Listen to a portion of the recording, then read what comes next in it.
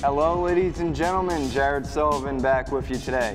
As always, we have another exciting week of sports coming up. Now I'm going to break the rules here on the show. Today I'm going to talk about 2 football games and 1 basketball game for this upcoming week. So in the NFL, let's start with the game I feel is going to be the best of the week. The 7-2 Los Angeles Rams will visit the 7-2 Minnesota Vikings. The Rams have the top offense in the NFL, where the Vikings have one of the top defenses in the NFL.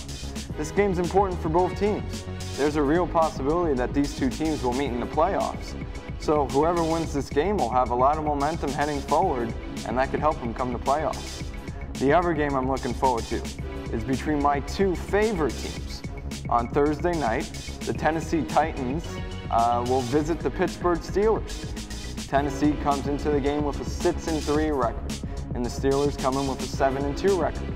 With these 2 teams, the key's the quarterback. The Titans have a great young quarterback in Marcus Mariota. The Steelers are led by future Hall of Fame quarterback Big Ben Roethlisberger.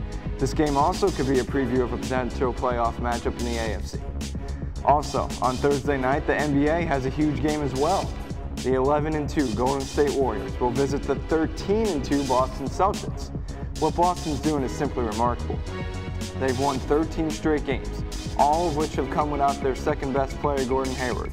And as if that wasn't enough, they've won a game without their best player, Kyrie Irving, and Al Horford's been out. Now, you should know how it goes on this show by now. I just want someone to beat the Warriors. So hopefully Boston continues the top streak for at least 1 more game. Thank you guys for watching. I'll see you next time.